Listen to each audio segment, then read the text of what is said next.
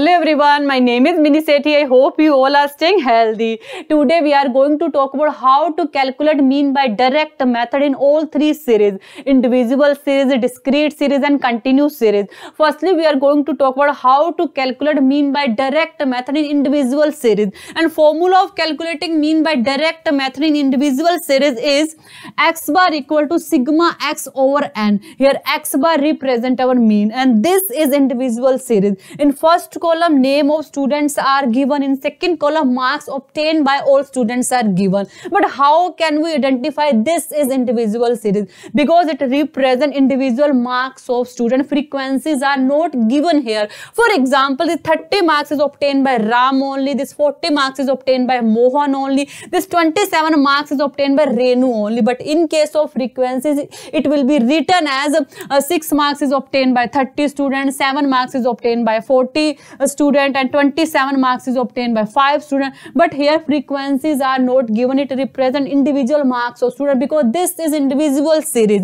And formula of calculating mean by direct method in indivisible series is x bar equal to sigma x over n. According to this formula, we require sigma x and n, and marks represent by x, and sum total of marks that is obtained by all students is equal to sigma x, and total number of students is equal to n. So value of sigma x is 217 and value of n is 7. 217 over 7 is equal to 31. This 31 is our x bar, means this 31 is our mean. Now we are going to talk about how to calculate mean by direct method in discrete series.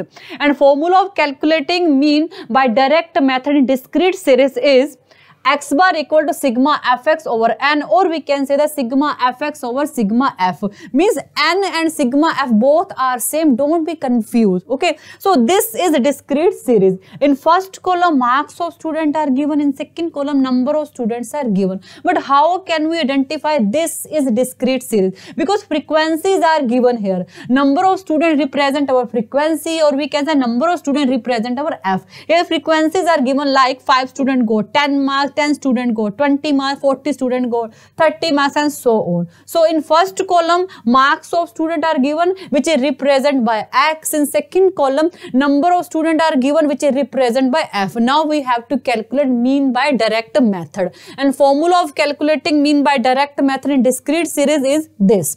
According to this formula, we require sigma fx and sigma f. So firstly we will calculate fx. In order to calculate fx, we will multiply x with f, means we will multiply 10 with 5, 20 with 10, 30 with 40 and so on. So when we multiply x with f, we will get all these values, and sum total of all these value will equal to sigma fx, and sigma fx is equal to 3500. And when we add number of students, it will be equal to sigma f, or we can say that it will be equal to n. As we earlier discussed, sigma f or n both are same. So now we will put value of sigma f and sigma f in this formula. Value of sigma fx is 3500 and value of sigma f is 100. 3500 over 100 is equal to 35. This 35 is our x bar, or we can say 35 is our mean. Now we are going to talk about mean by direct method in continuous series. Formula of calculating mean by direct method in continuous series is x bar equal to sigma fm over n, or we can say sigma fm over sigma f. N or sigma f both are same as we earlier discussed. So this is continuous series. In first column marks of student are given, in second column number of students are given. Marks of student are represented by x and number of student are represented by f. But how can we know this is continuous series? We can basically identify continuous series by class interval. Class interval like 0 to 4, 4 to 8, 8 to 12, 12 to 16. If these kind of class interval are given, mean this is continuous series. So in first column marks of student are given, in second column number of student are given. Now we need to calculate mean. In order to calculate mean, first of all we need to calculate midpoint from this class interval. But how we can calculate midpoint from this class interval? In order to calculate calculate midpoint from this class interval, we need to use one formula. M is equal to L1 plus L2 divided by 2. M is midpoint. L1 is lower limit, L2 is upper limit. So in first case, 0 is a lower limit and 4 is upper limit. 0 plus 4 is equal to 4 and 4 is divided by 2, that is equal to 2. In second case, lower limit is 4 and upper limit is 8. 4 plus 8 is equal to 12 and 12 is divided by 2, that is equal to 6. In third case, lower limit is 8 and upper limit is 12. 12 plus 8 is equal to 20 and 20 is divided by 2, that is equal to 10. In third case, lower limit is 12 and upper limit is 16. 12 plus 16 equal to 28. 28 divided by 2, that is equal to 14. So we got a value of midpoint.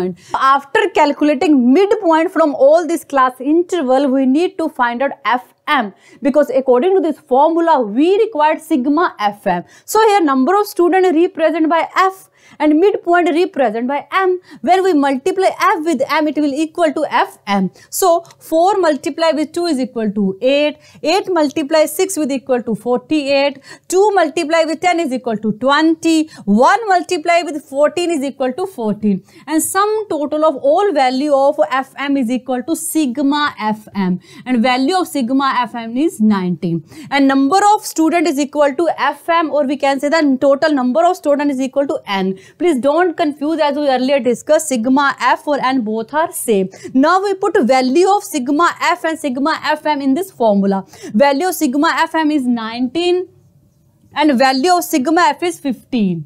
90 over 15 is equal to 6. 6 is our mean, or we can say that 6 is our X bar. And this is all about how to find mean by direct method in all these series, individual series, continuous series and discrete series. I think you got it, and thank you so much for watching this video. Bye, take care.